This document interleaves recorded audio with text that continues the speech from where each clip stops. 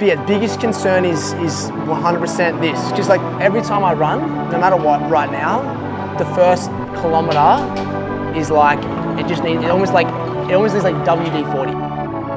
Well, thousands of runners from over 100 countries are competing in the Boston Marathon today. We're talking more than 30,000 runners participating in the world's oldest marathon. So I just shockwave through like my patella and then through it as well. Did you think about stopping? How you feeling? Great, dude, great. You feeling good? Yeah, I'm back. You back? Back. Let's go. Well, I started like dabbling back into it last week, but now I'm doing like 6 miles continuous, feeling good. The simple way to think about it is the first 10K, I would like to be like hovering slightly above goal pace. Okay. And that's to preserve your legs for later in the race. Yep. And to shorten the race down, so to not exert any energy. Yep. From mile 6 to 16, that's where you're gonna make up pace. Yep.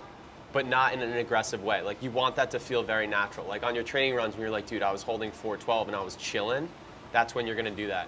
That's also not necessarily flat section. So there's gonna be 418s, there's gonna be 410s. There's like, you just have to stay patient and not get ahead of yourself. And then the last 10K is where you wanna send it.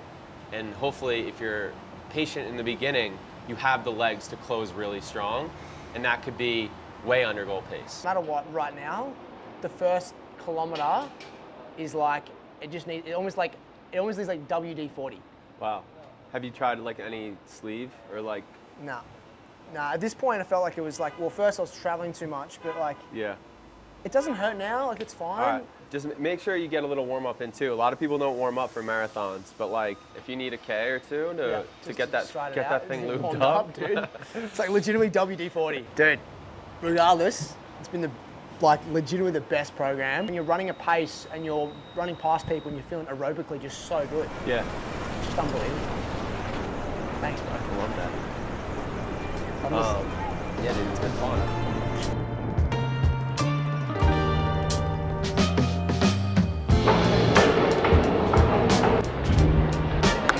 Whoop shakeout. Oh, cool. What are you doing? I'm done. I'm gonna go sit down. I'm gonna go say hi to Tyler, but then just go to bed. Go chill the fuck out.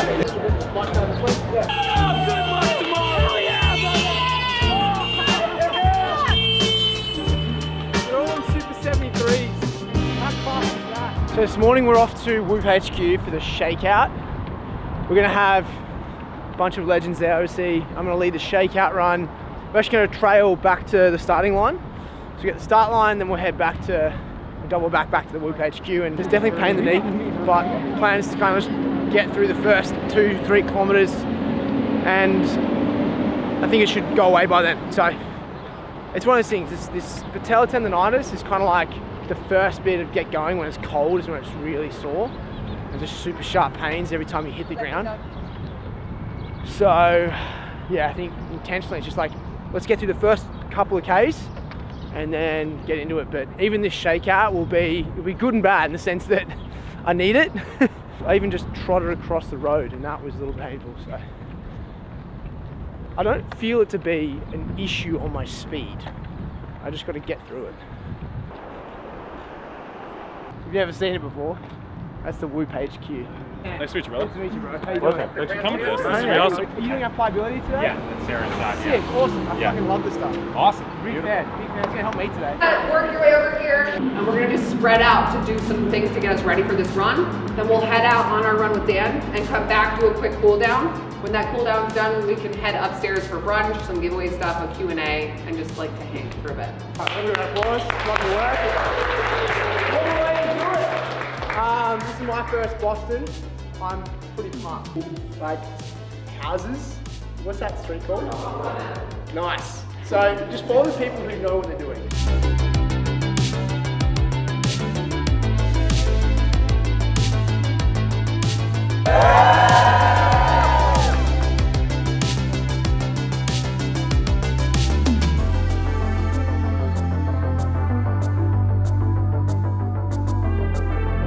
Going into the mentality to still stick to my plan. I've got to do that. Unless my knee just goes. Yeah. I think you also got to be realistic. Like, the hardest thing we put on ourselves is the goal, and I'm very goal orientated. And so like, after this, I'll have another goal. Yeah. And I like it's. You saw me at Leadville. What, and that goal is still there, and yet you've added another one. Yes. But you have to decide how much this means to you, of whether you want to go to get it, even if that means you take 3 weeks off afterwards. Yeah. Or do you say, okay, I'm going to put a pause on that one so that I can be running again in a week? I think it'd be sick to run a 2:59. I think it'd be fucking unbelievable to run a 2:59 in Boston. For sure. Do you know? Yeah. I see. Enjoy tomorrow. I'm going to be probably mile 21. Okay, cool. I will track you. Oh, cool. You got this. Thanks, dude. Appreciate Just it. trust yourself, right? Thanks, dude. Whatever decision you make is the right one. Appreciate Right, it, so nice dude. to meet you.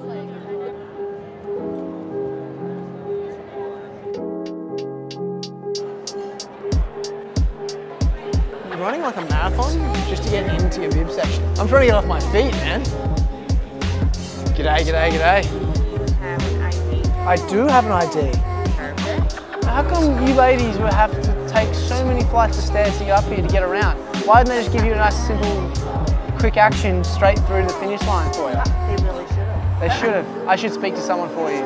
I should do that. Thank you so much, ladies. Let's just do it together. Let's just do it together. Play and then just keep it going. Yeah. So like, I mean, maybe don't try it now because it's close to the race, but for sure, they're like small and they work better than anything else. Did you make that?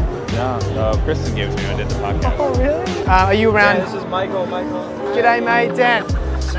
You too, man. For the rest of the day, then? Yeah, I'm gonna get these bikes. I'm gonna chill. Good, man. Yeah, dude. And then we go run tomorrow. Then we go run tomorrow, bro. Let's go. There's the boy. There's my dude. Let's go.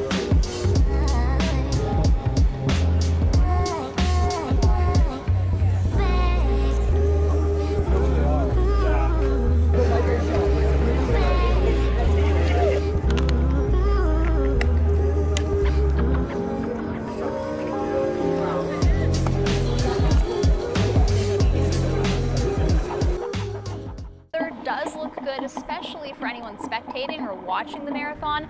Maybe a little warm for those running, but we will have some sunshine and mainly dry conditions. The start line in Hopkinton begins with temperatures in the low to mid 50s. We'll see that sunshine clearing skies after any clouds from Sunday night move out.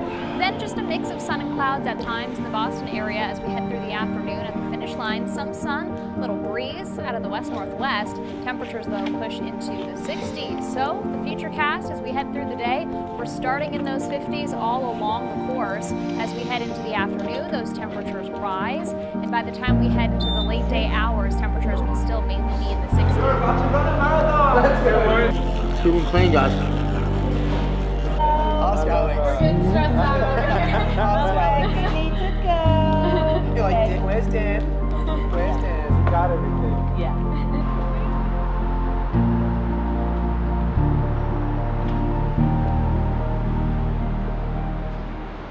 Today. Is that fit We should have done a get ready with me. What are you wearing?